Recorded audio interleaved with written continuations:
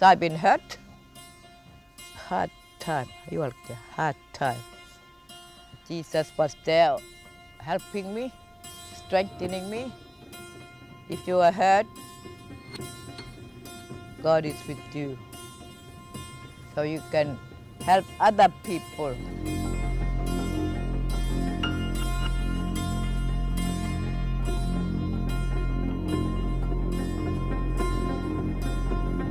My name is Sandra Wangarr.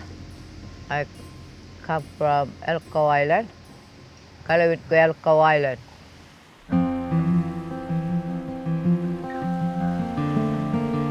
Even I can still remember my father, but I grew up with my uncles.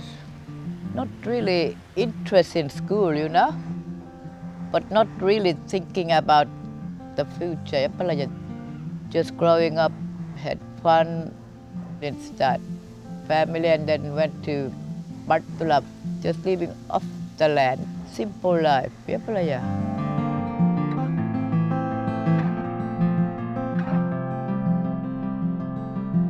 We used to go to Sunday school, you know, during the mission time.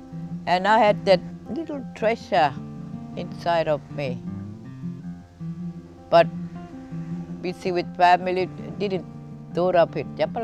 When we was living at Tarawar, family fellowship, every evening, because all the old people were teaching us and helping how to be strong. That's how I got living for Jesus, but it was just on the surface. But the turning point for me was when I was living at Tarawar. I had a dream. The whole world was going to be flooded. People are asking God for help. And a couple of days later, Yurajil called me. Wangarr, can you come to the translation? I want somebody to help me. When I went down, I saw that poster right on the front door. Psalm 121, Jambar Pengo language. Where does my help come from? My help comes from the Lord, the maker of heaven and earth. I remembered about that dream I had at Tarawar. And from that time, I'm working now at the Bible Translation Center.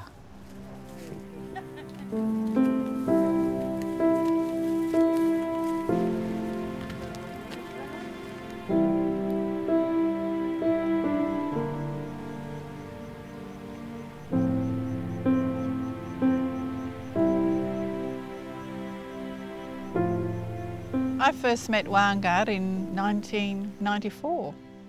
God had been calling her to work in the Translation Centre with the Bible translation team.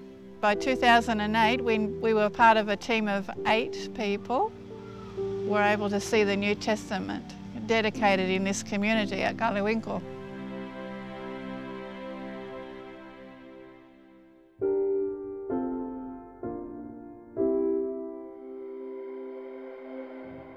Mary Skidmore told us to give thank you to every department who helped us, especially Bible Society. I made my first presentation.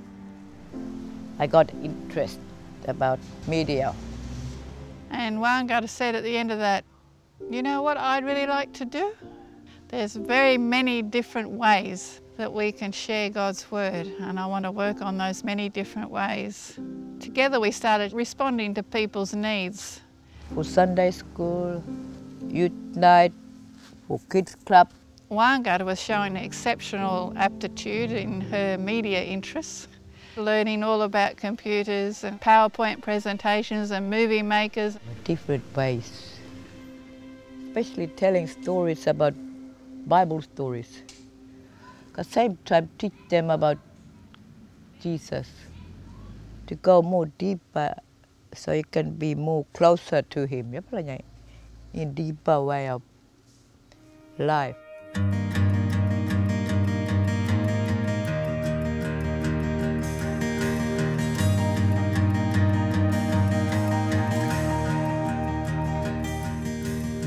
In 2013, I went for media studies at Nungalinya College. Different ways of looking Jesus. You can see clearly God's hand in all creation, how big God is. I got start wondering how I'm gonna teach when I go back. I used to help all the other students. Then Warwick asked me to come back for teaching media assistant.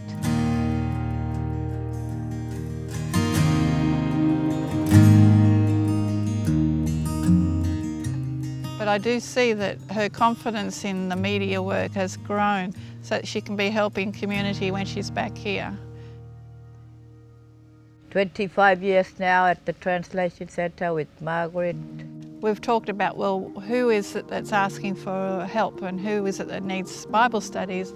When I went to Galiwin'ku to take that presentation about God's nature, she took all her equipment, her data projector, her computers, and set it all up there in the park, and she had everyone absolutely full with their attention. I saw a lot of people, especially old people, crying. Maybe it touched their heart, you know. Simple scripture in use. Jambarpungu language. Then I saw it down here in the community when we went down beach camp. The screen up on the front wall of the house, it reached out to not just one household but many households. They want me to go back there, Galiwin'ku and Ramangini. The right timing and God's will, where that might take her in the future, only God knows. In my heart, yeah, I want to go out that way, bush, maybe make a big trip and visit other community, because old people, you know, old people dying. You have to teach your young people, help them how to live, how to see Jesus with their own life, you know, everyday, daily life. They can sing, they can pray, not really following. If you are good educated here, in your mind, but not in your heart, you are nothing. That's how I see people. And if I see young people, strong heart and faith in Christ, teach them to draw closer to God, or to know Jesus more, and teach them how to help other people. The resource at the Bible Translation Centre, that's hoping in the future. I'll always be with you. Jesus is like a friend, but really deeper friend. No matter how bad you are, Jesus is there. Be there always. Even if you are away from the family, Jesus is there. And you know Jesus is there with them. And you can feel comfort, peace here and there with your family. Wherever we go, we have big trouble, this kind of problem, Jesus is there. And we can be also like that to help comfort other people and bring them closer to myself and to God. I hope all the young people know their future right now. Come together, can learn more about Jesus, so they can help their people, their tribe, to bring them closer to God. That's what I'm looking for, with the help of the Holy Spirit now. Yeah.